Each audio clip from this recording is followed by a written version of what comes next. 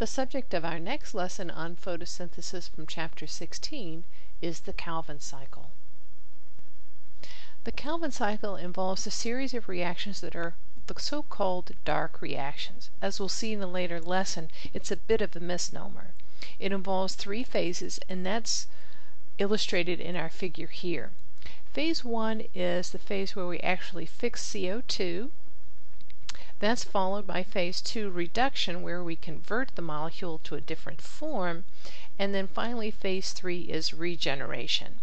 So you'll notice that this is a cycle just as the citric acid cycle. We're going to regenerate our starting material, and that's the entire purpose of phase 3. Let's begin with phase 1, carbon fixation. It's catalyzed by the enzyme Rubisco, which is an acronym for ribulose bisphosphate carboxylase oxygenase, a rather involved name. As we'll see, it tells us what it does, but there's a reason why we've given this an acronym. It's an enzyme that sustains most of the Earth's biomass either directly or indirectly, so quite an impressive enzyme. It is the most abundant biological catalyst. It accounts for about half of the entire protein content of a chloroplast. Perhaps part of its abundance has to do with the fact that it's not very efficient. It can only fix 3 CO2s per second, but as we'll see, it's quite an involved process, so not too surprising that it's not very fast. It can act either as a carboxylase or oxygenase, and that's part of the name.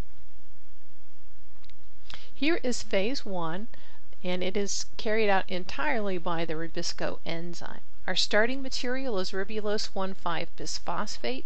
In step 1, we're going to abstract a proton to create an enediolate.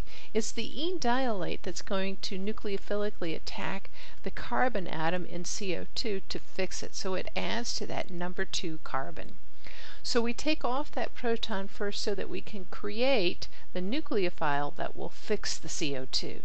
In step 3, water attacks the third carbon, the carbonyl carbon here, and the oxygen atom will act as the nucleophile in that case, and now we add OH. We've done this step so that in our final step, when we split the molecule between carbon 2 and 3, we have 2 identical molecules of 3-phosphoglycerate. This is all of phase 1, and now we can see a little bit better why we have the name ribulose bisphosphate carboxylase. It's an enzyme that carboxylates, adds a carboxyl group to ribulose bisphosphate. Now we're ready for the simple reactions of phase 2, reduction. We're going to take each of those 3-phosphoglycerate molecules and add another phosphoryl group from ATP. So here's our first ATP cost. We form bisphosphoglycerate in that case. This then becomes reduced, and we're going to take off that phosphoryl group to create glyceraldehyde 3-phosphate. In this case, since we're reducing the molecule, we need a source of electrons, so we're going to oxidize NADPH. So now in these steps of reduction, we can see why we needed the ATP and the NADPH that we got from non-cyclic electron flow in photosynthesis. Keep in mind, we have to do these steps for every molecule of 3-phosphoglycerate, and it will give us, in each case, a molecule of glyceraldehyde 3-phosphate.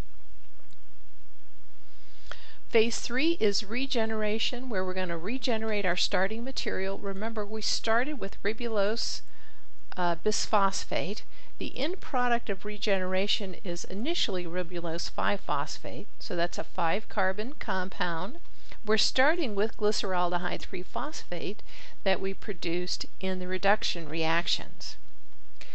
So we're going, in this case, the C3 molecules are all glyceraldehyde 3-phosphate, and we're going to combine and rearrange them so that it's going to cost us 5 molecules of glyceraldehyde 3-phosphate, and when we complete our regeneration, we'll have 3 molecules of ribulose 5-phosphate.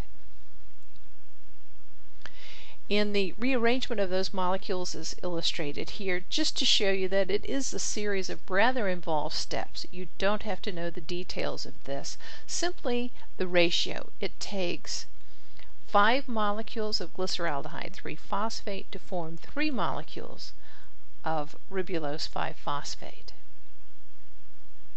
Our final step in regeneration is to take that ribulose 5-phosphate and convert that to the bisphosphate that we started with, and there's our other ATP cost.